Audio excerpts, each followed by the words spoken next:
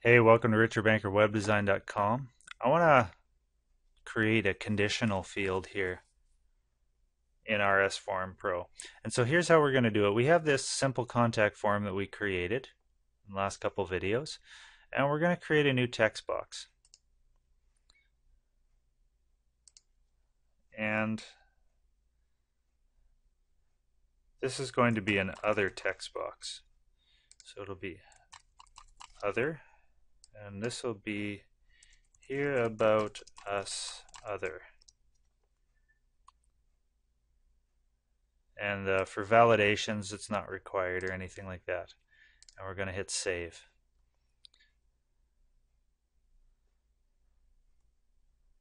Then we're just going to pull it up, stick it right below the Here About Us, and we're going to edit the Here About Us form and add Other and hit Update. So now when I preview my form, I can see that I have full name, email, message, how did you hear about us, other. Now other shows up here all the time, and I really don't want that to be showing there all the time. I only want it to show up when someone hits other. So we're going to go back and go to properties, go down to conditional fields, and we're going to say new condition.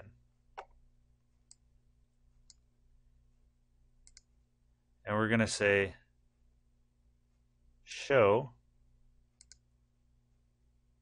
block label plus field here about us other if all of the following match.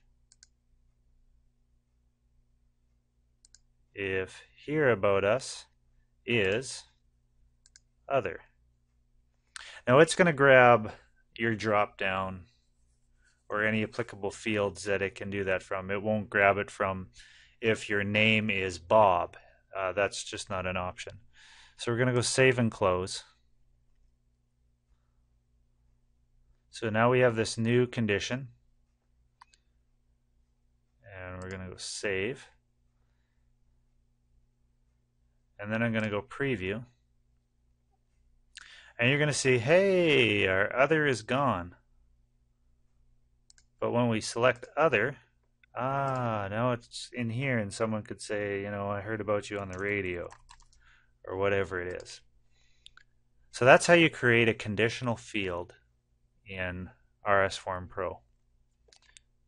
Need help setting it up? Give me a call, richardbankerwebdesign.com.